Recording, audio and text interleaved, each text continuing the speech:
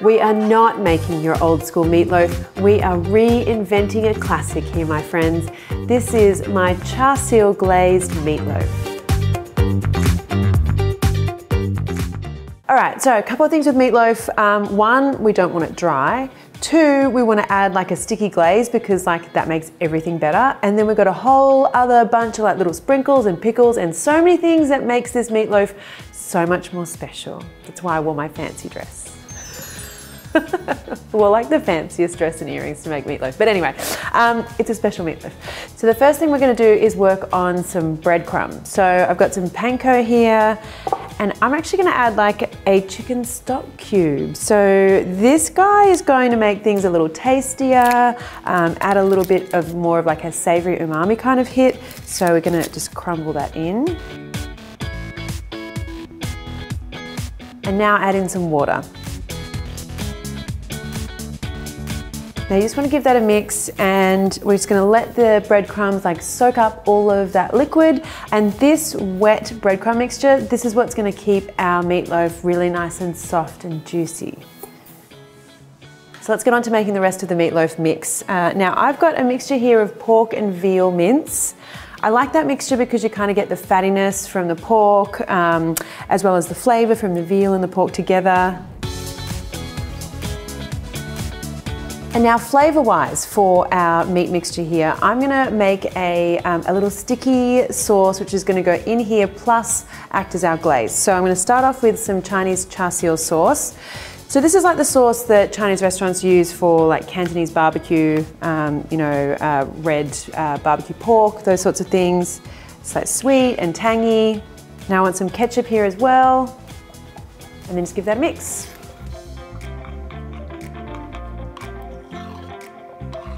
So half of this goes into my meat. Now, because I like to sneak in vegetables like wherever I can, because I'm a mum and I'm trying to get my kids to eat vegetables like constantly, I'm gonna go in with some grated carrot here. You could also go in with some grated zucchini as well, that's also good. And I just wanna grate this coarsely because I like to see the little chunks of carrot in there. I think it adds some nice color. Now that goes in with my meat mixture. And then I want to add a whole lot of like fresh herb flavor here because that's going to make things even better.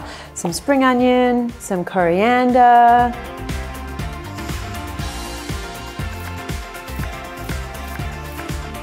Oh, and now we're already looking so much more fun in there. I need to add an egg in here as well. And those breadcrumbs we made earlier. Now finally, don't forget about the seasoning here. I mean, we want to add as much special as we can here. So I want some salt, really good hit of salt here, guys. And some white pepper. So you could go in with some black pepper, that's totally cool, but I like the white pepper because it gives me more of that kind of, I don't know, Thai, Vietnamese kind of flavor to me. And now just give that a mix.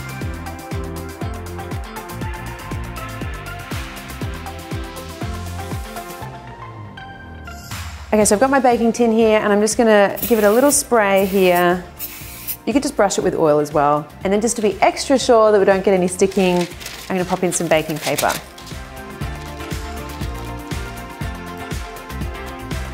Now just scoop that out into your tin. Smooth that down a little bit.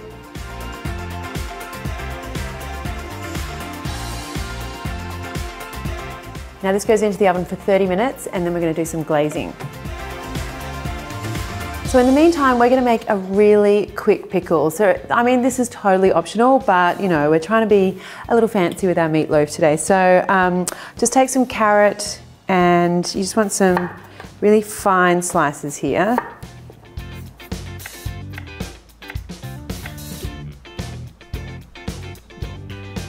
I want some red chili as well.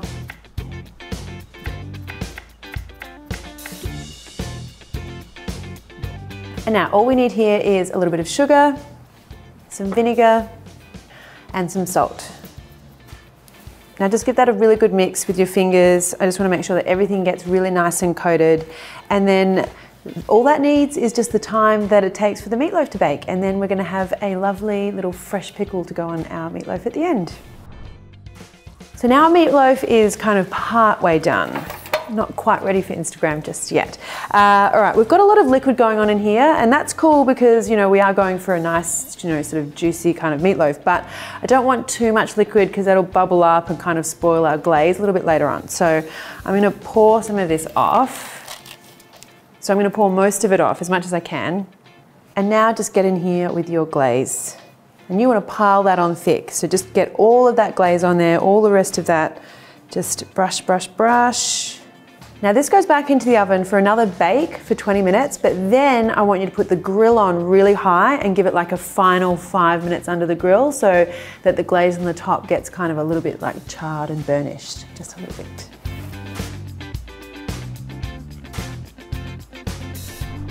All right, so this is now starting to look like a very special meatloaf. We have our lovely glaze on top here. It's looking nice and sticky and shiny. You do want to let this sit for like 10 minutes just because it's a little hot in there and still a little kind of soft. So let that set for 10 minutes and then we'll come back and slice. Now I'm just going to lift this out now so I can sort of just drain off some of the juices. Okay, so we have our meatloaf sort of half dressed for the party. Now I want to get some toasted sesame seeds on here. And some chili flakes. And now we can get slicing.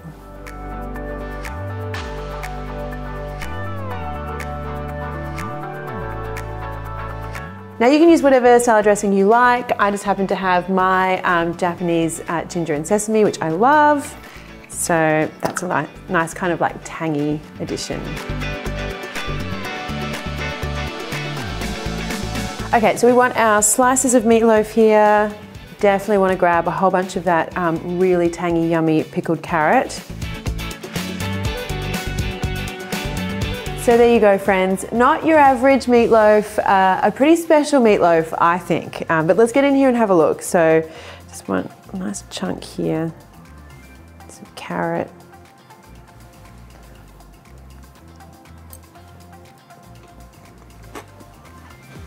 You know what's so good about this is you're getting that like beautiful Chinese barbecue kind of flavor. And then you've got this really super soft, super juicy meatloaf going on. And that pickled carrot is so good. I like it very much. Yum.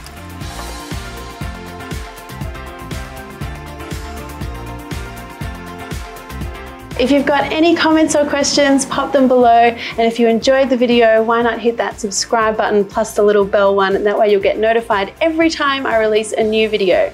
Thanks guys.